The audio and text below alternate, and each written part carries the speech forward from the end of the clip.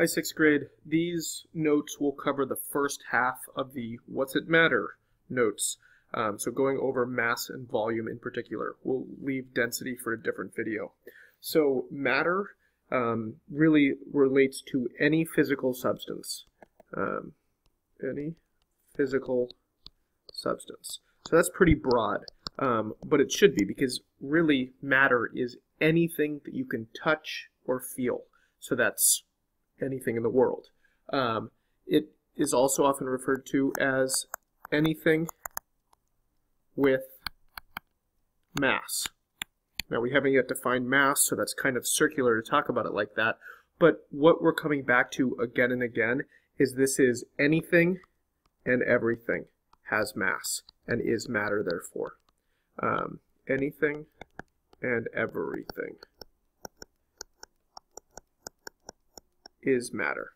So when you're talking about a car going down the street, the pencil in your hand, yourself, right, the human body, those are all types of or collections of matter, right? You yourself are made up of skin and bones and blood and all that kind of stuff. So that is a collection of different types of matter.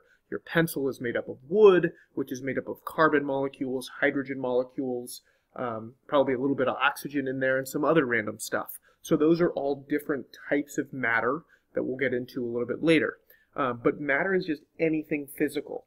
So technically, even air has matter, right? If you sit in front of a fan, you can feel the air hit your face. The reason you can feel the air hit your face is because those air molecules are actually little tiny molecules of matter. They're oxygen, carbon dioxide, nitrogen, all different types of molecules that the reason you feel them is because they're hitting you in the face, right? Not in a violent way, though. So mass, to define that a little bit more carefully, is the measure of how much matter is in an object. So essentially it means like how much stuff is in an object. Usually it has something to do with volume, right? Bigger things usually have more stuff in it, right? Like a tree compared to a branch. The tree obviously has more mass. It's heavier. It has more molecules packed into it. But we want to stay away from just assuming that bigger, right, and a larger volume does not always equal heavier, right? So bigger would be more volume, and heavier would be more mass. So what I'm showing in that little picture there is that not in every single case is a bigger thing heavier, right? We'll talk more about that later. But think about a beach ball, right? That's bigger than a soccer ball, but that's because it's just full of more air. The soccer ball might actually weigh more or have more mass. So we'll talk about that a little bit more later when we get down to density. But so to talk more about mass, the measure of how much matter is in an object. When we're thinking of matter and we're thinking of any object, we need to think about the little tiny molecules that make it up. So essentially mass is like a count of how many little molecules there are in it. Now, you're never going to sit and measure the mass of a pencil by counting the number of molecules in it. Instead, you're going to use a scale, right? We'll just put that right here. We'll say use a scale. And a scale could be a triple beam balance, one that has the weights on it like we're using in class, or it could be an electronic scale where you put it on it, you put the object on the scale, or you stand on the scale yourself, and it tells you the mass. So you're never going to count the amount of matter. Instead, we use different units to describe how much matter is in an object. So we're going to use the metric system forever in science class. So that would be, the base would be grams, right? So that could be kilograms, that could be milligrams, and there's all different prefixes that can go with that. But grams are the basic unit of measure for mass. So you would say, if an object has 20 grams of mass, another object that has 50 grams of mass is heavier, therefore has more mass, means there is more matter in that object. Remember that it doesn't say anything about its size, Just because it's heavier doesn't necessarily mean that an object is bigger. So to answer this question right here, what has mass? Everything, right? Which goes back to our conversation about air, right? Even the air molecules that are hitting you coming out of the fan, those have mass. Light is made up of photons, right? Photons of light. Even those photons have a tiny, tiny, tiny, tiny, tiny bit of mass. And that's because everything's made up of protons, neutrons, and electrons, which all have mass. Those might be words that you've heard of before. Don't worry about them right now. I'm just kind of throwing them out there for you science nerds like me that want to understand a little bit more of the details. So we're not going to get to density right now, so we're going to kind of like cut that out for this moment. You don't need to write that there. I'm just making it a little bit more obvious what we're covering in this video. So volume is the measure of how much space matter takes up. I'm going to write that down. Measure of how much space matter takes up. I'm going to just kind of put this in its own box because it's something very important we need to remember. The basic units for that are going to be a liter. Now we can go down to milliliters, or we can go up to kiloliters, right? You can get bigger or smaller from there. But essentially, with volume, is we're saying how big is it, right? And we're talking about a three-dimensional space here. We're not just talking about length and width.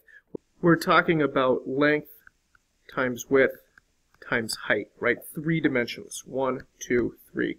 So if, for instance, I drew a cube, there's my cube already drawn out because it usually takes me 3 or 4 tries.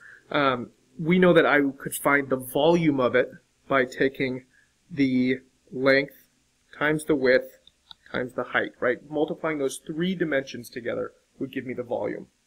But what if I had some object that was kind of randomly shaped, right? Either oval or it was just a rock, right? A rock that doesn't have 6 sides. It's not a cube. How would I find out the volume of, that rock? Well, if it's an irregularly shaped object, what I would do is something called the displacement method. Displacement method.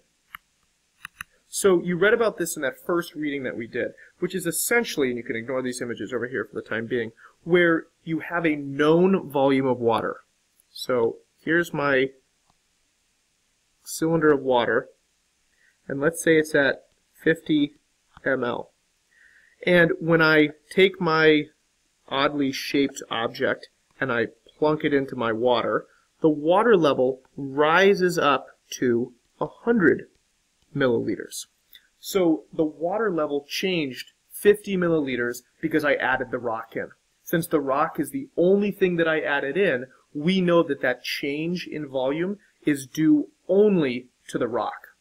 So we can figure out what the volume is by taking the new volume of the water minus the old volume of the water, and you probably already did this in your head, and the volume of that rock would be 50 milliliters.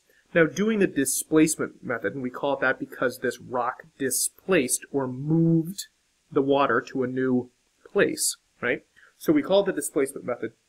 Doing that method doesn't actually tell you the dimensions, right? I still don't know the length, width, and height of this rock, right? Which is impossible to actually calculate because it's an irregularly shaped object. It's weird. Since it's so weird, we have to use a different method, and that method is the displacement method. So now just at the bottom of your page, right, I'm just scrolling down a little bit and getting some blank space. We're going to just talk for a second about units, okay? So units, we're always going to use the metric system. We're not going to use the confusing American system because for whatever reason, the Americans invented this system where there's a foot.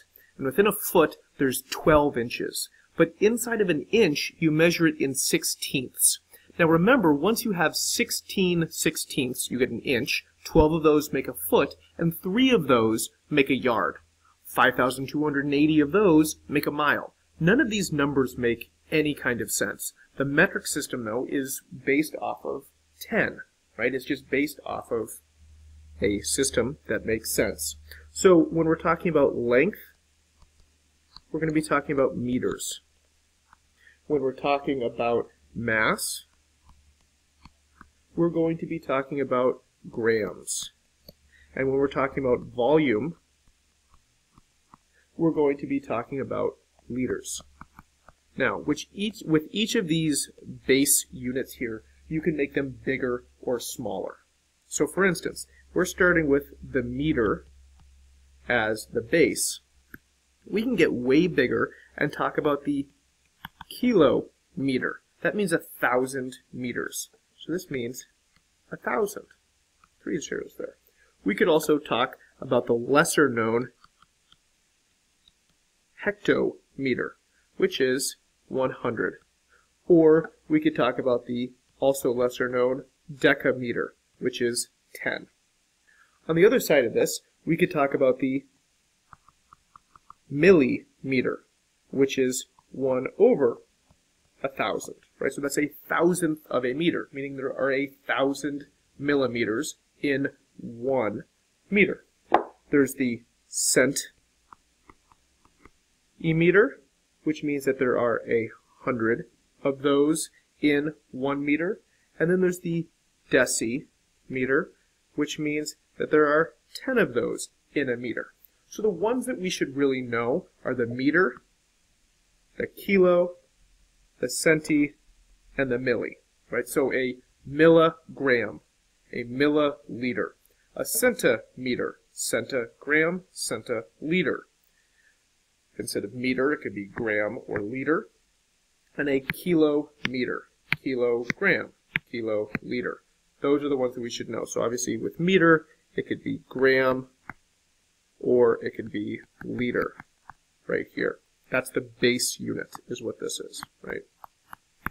That's where we start off.